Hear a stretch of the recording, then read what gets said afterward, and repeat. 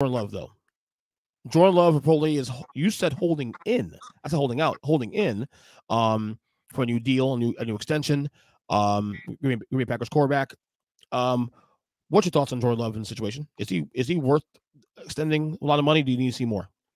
Oh, I gotta see a whole nother season before I, as a GM, ever give someone $40+ million.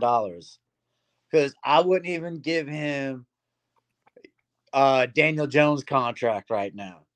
Yeah, I get it's at 2 years, 80 million basically, but I don't even know if I give Jordan Love that.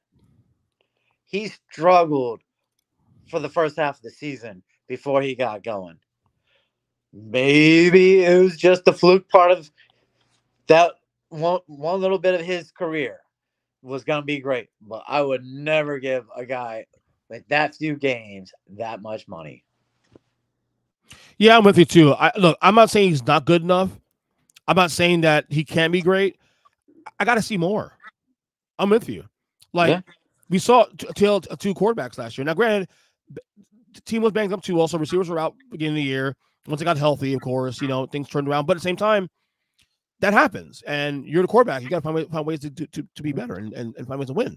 I just got to see more. I mean, I don't even think he's a 50 million. Is he worth right now, based on what we know right now? Is he worth $50 million a year right now, based on what we have? I agree, he's not.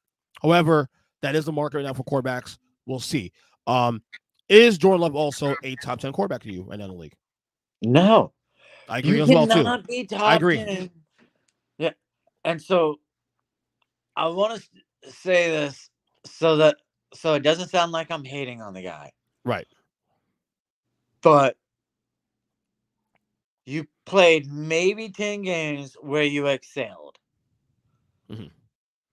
If I commit to you at 50 mil for 5 years and you struggle, the team struggles for 5 years, the city struggles for 5 years.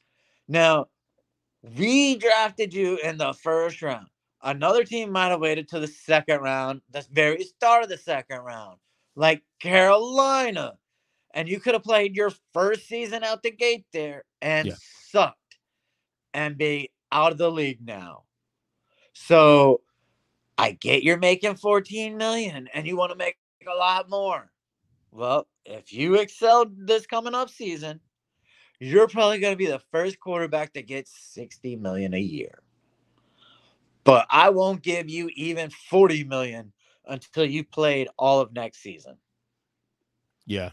Look, he's not there now based on what we have, but he's on the way. That's what I will say. He's on the way. If what we saw at the end of last year continues and he picks up, even if he sustains that, I would say, yeah, pay him. Why not?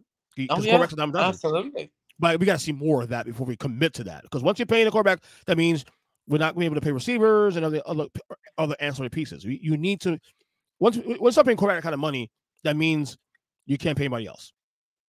That's simple. And that's the same situation the Cowboys have right now with Dak Prescott. Dak Prescott, same thing. Now, Dak Prescott, in his case, he's a lot older.